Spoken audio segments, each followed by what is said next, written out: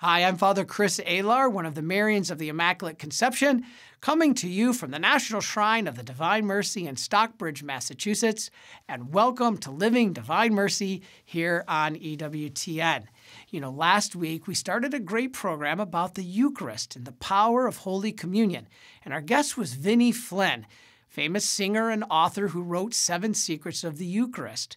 Now, let us continue our discussion because, unfortunately, we ran out of time after secret number 3. And let's have Vinny explain to us the rest of the 7 secrets of the Eucharist.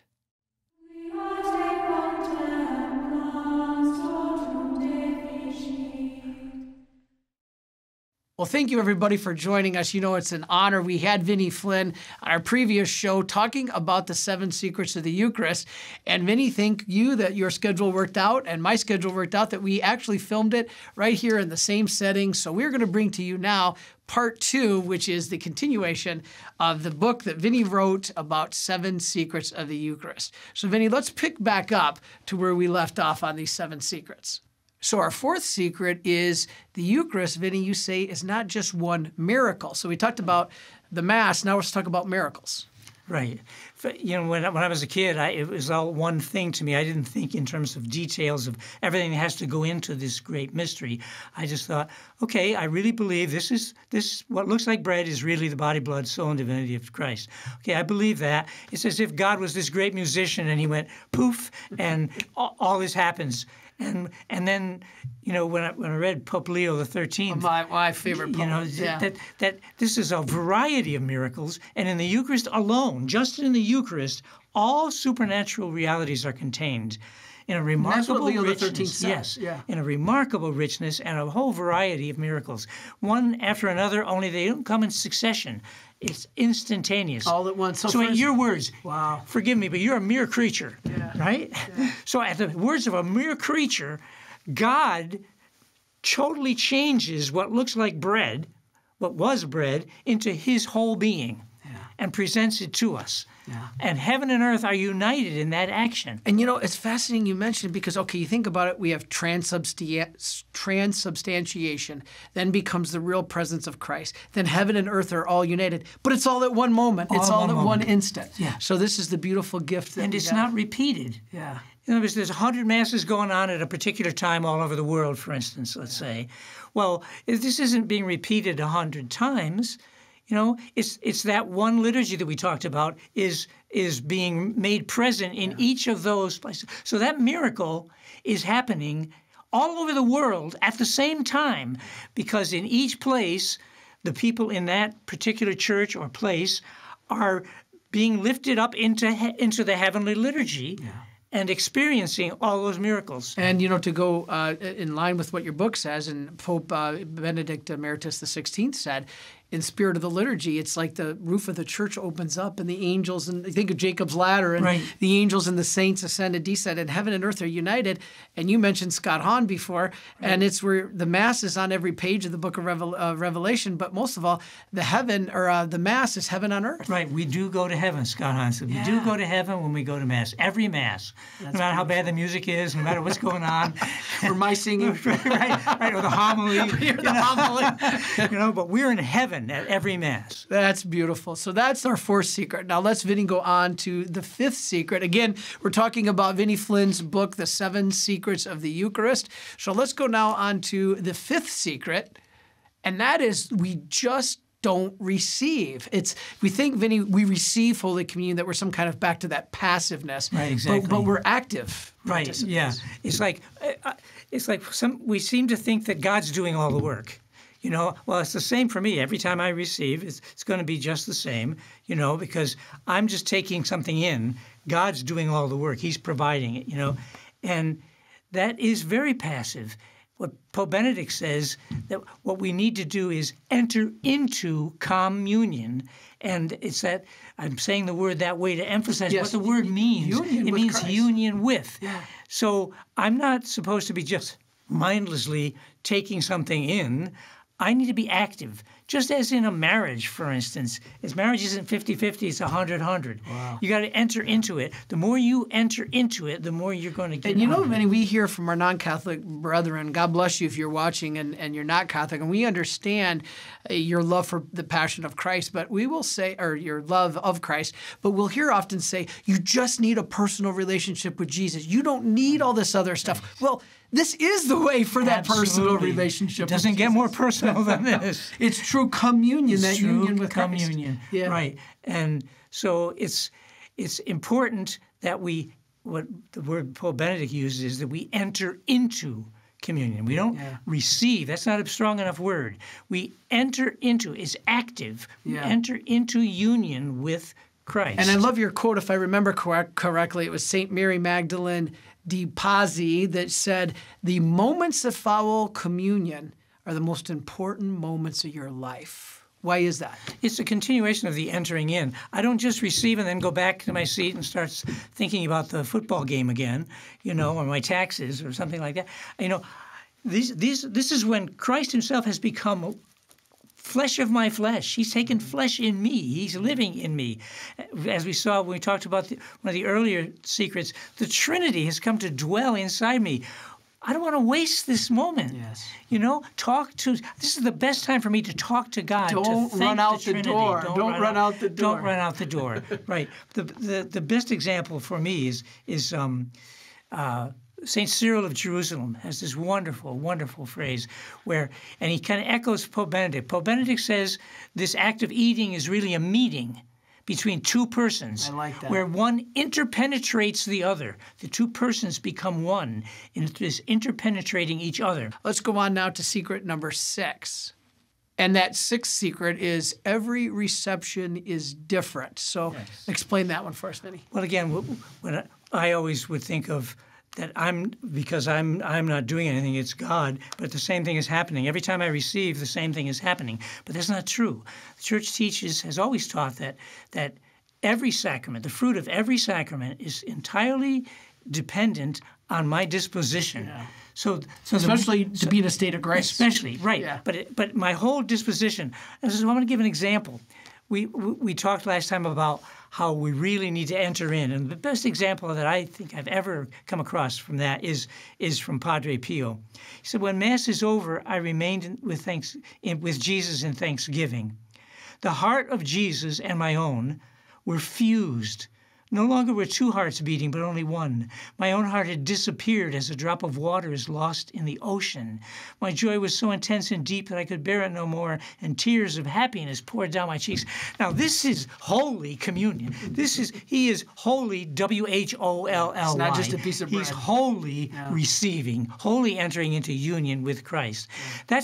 That's one way. That's one type of reception. Or there's what St. Thomas calls the false person.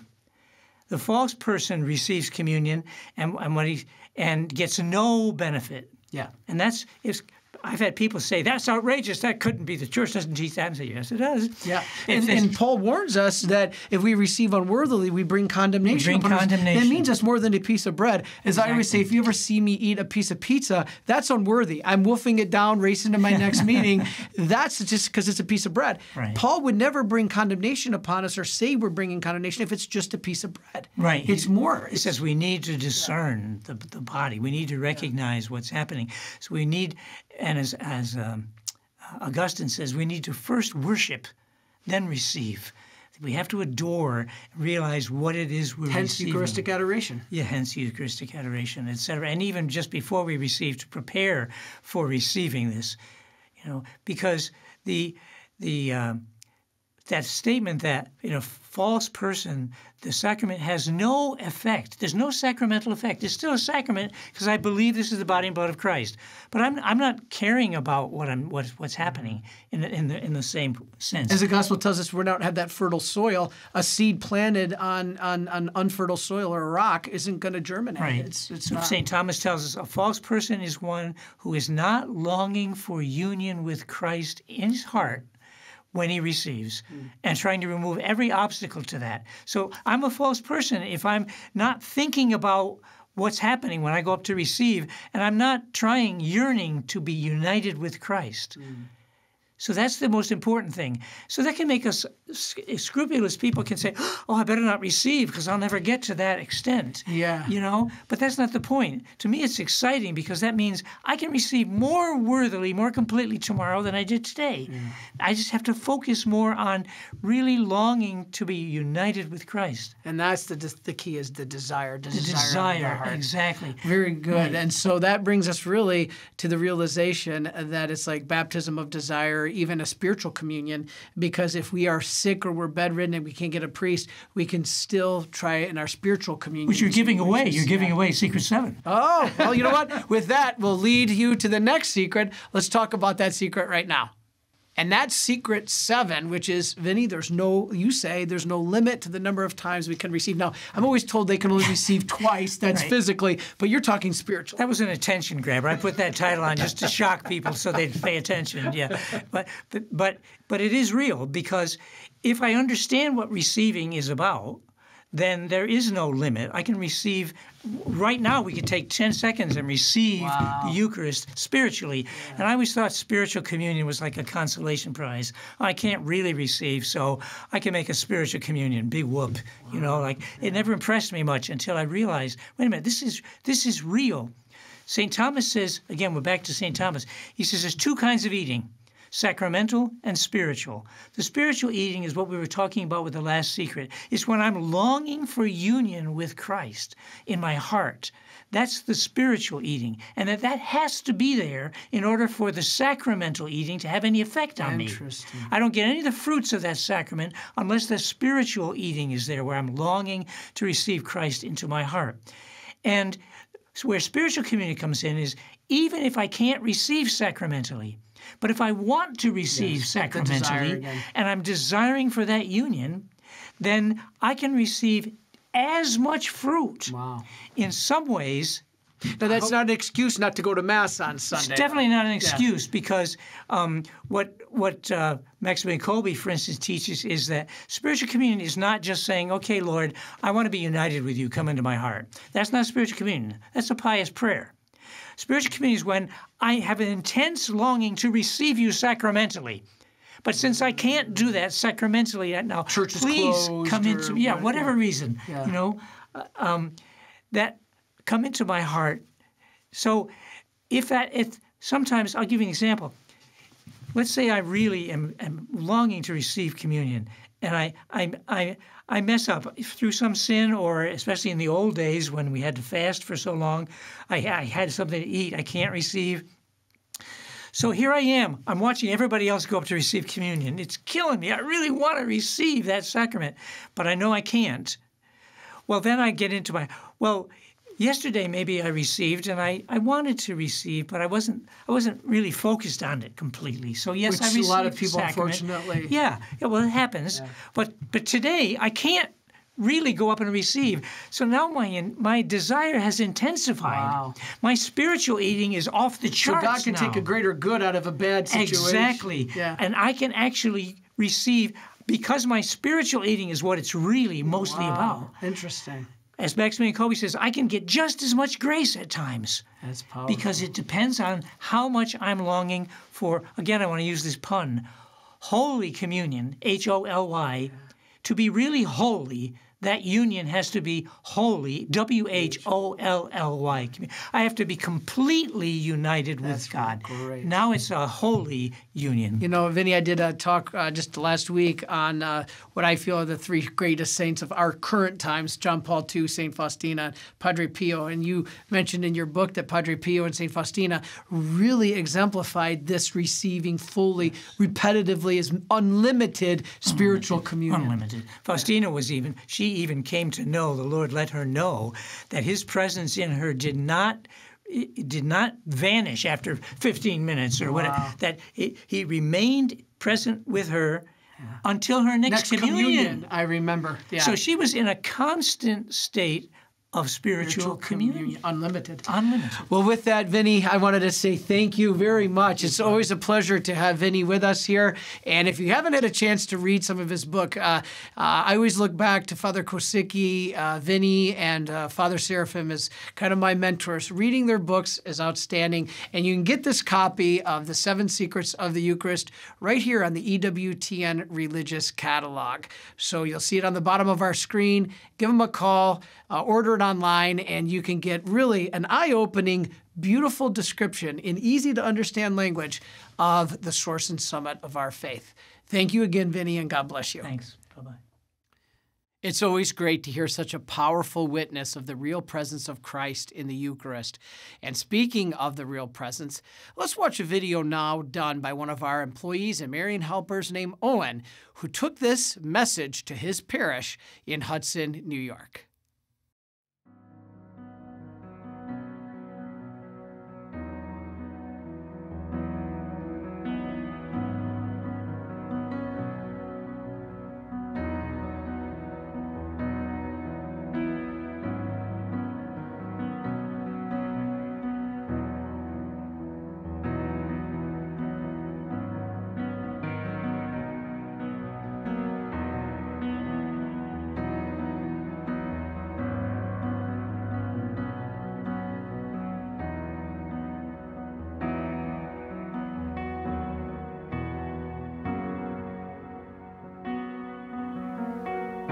I come to adoration on Monday and Friday.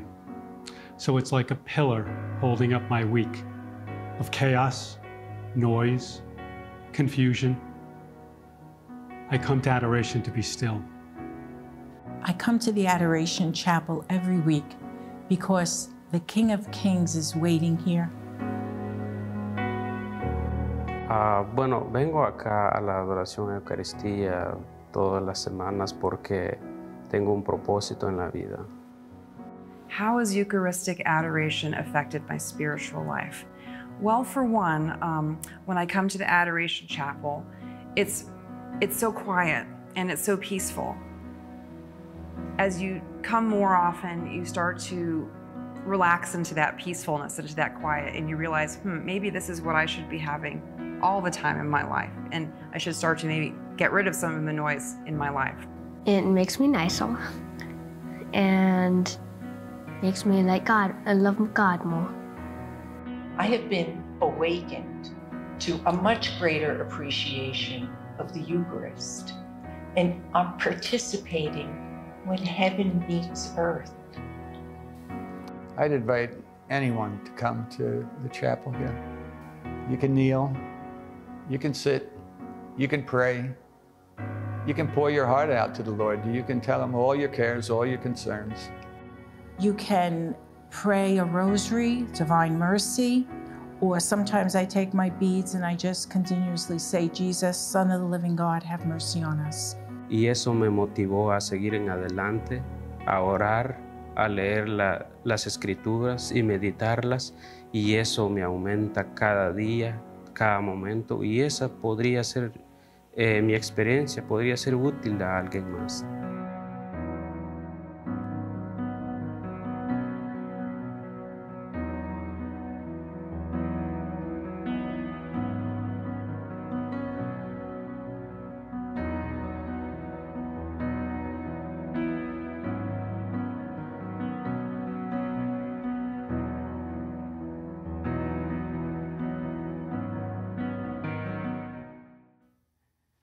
Well, thank you, Owen, very much for that inspiring video. It's great to see people coming to the churches seeking our Lord in the Eucharist. And in fact, if you've ever been here to our National Shrine of Divine Mercy, you'll see that we as priests bringing the presence of God to you, the pilgrims, especially through Eucharistic processions.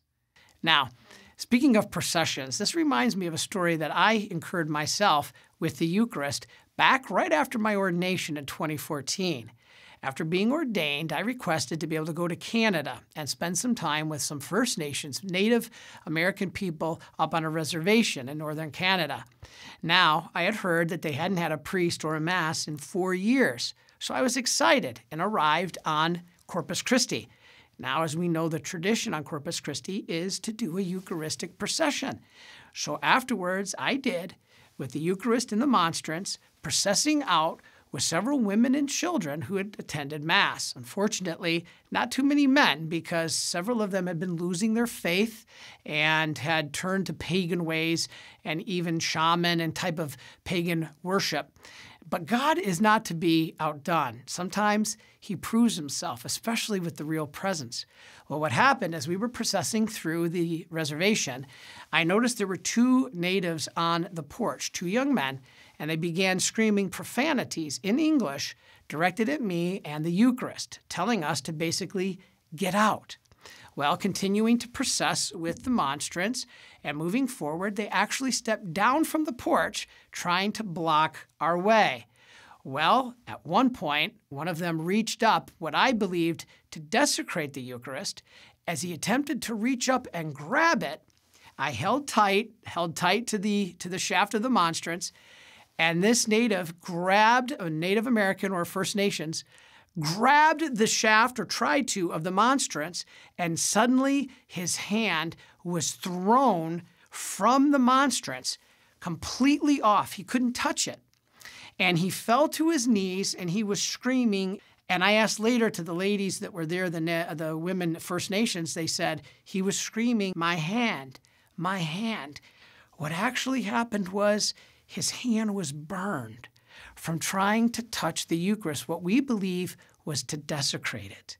Now, after that happened, all the people behind were in amazement, instantly going into worship and praising God and giving thanksgiving for the real presence. And so sometimes, as I said, God allows us to be able to experience this, sometimes miraculous forms. And so that is what we, as priests, should all believe, and you as the laity can see in this gift God gives us in Holy Communion. Now, let's read about in the Scriptures that this real presence of Christ is not just some man-made tradition, but is actually given to us by Christ himself in the Scriptures.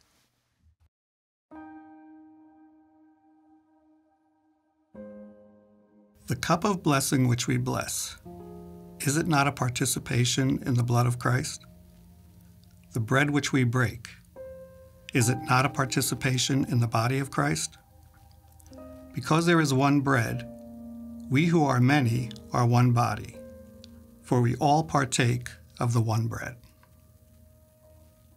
The mystery of the real presence of Jesus in the Eucharist was central to St. Faustina and to her spiritual director, Blessed Father Michael Sopoćko. Father Sopoćko writes that the Eucharist is a masterpiece of the love of our Lord. It reveals the love of Jesus for each of the members of the Church, for he gives himself to each of them. Desiring to be the source of the divine life in them, Jesus takes on the form of nourishment to come close to us and penetrate into the recesses of our hearts, where he exalts and enriches us and gives himself to us as a pledge of future happiness. The effects of the Eucharist are a most clear proof that the infinite mercy of God is there present, for the Lord works with such freedom only by reason of his boundless compassion for human wretchedness. He says, "I believe in the miracle performed each day in the Holy Mass. It is a continuous and miraculous multiplication of the angelic bread and pouring of graces on the zealous and on lukewarm souls." Now that we've heard about the Eucharist in Scripture, let's hear Father Seraphim and Father George Kosicki explain what the Eucharist meant to one of the greatest saints, St. Faustina.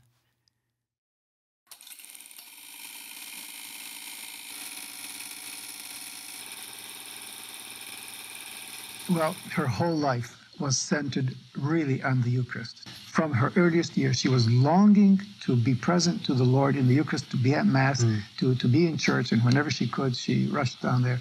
So that the Eucharist really became the very core of her life.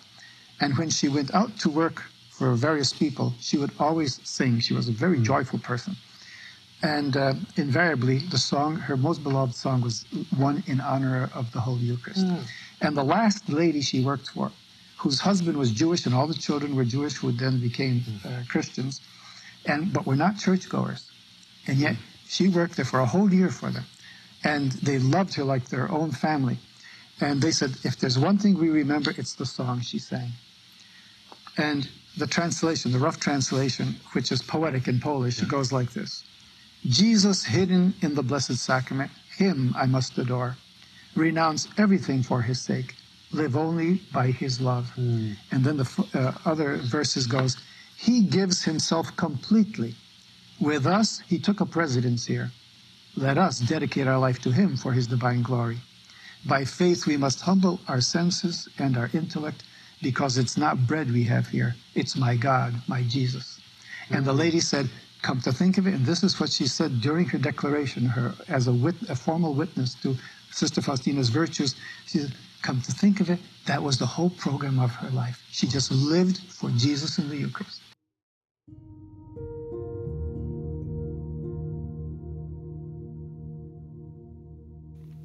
I fear life on days when I do not receive Holy Communion. I fear my own self. Jesus, concealed in the host, is everything to me. From the tabernacle, I draw strength, power, courage, and light. Here, I seek consolation in time of anguish. I would not know how to give glory to God if I did not have the Eucharist in my heart. When the priest exposed the Blessed Sacrament and the choir began to sing, the rays from the image pierced the sacred host and spread out all over the world. Then I heard these words, these rays of mercy will pass through you just as they have passed through this host, and they will go out through all the world.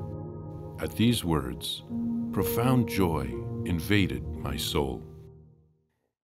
Well, thank you again for joining us on this week's episode of Living Divine Mercy, and join us next week as we talk about the Christian roots of thanksgiving.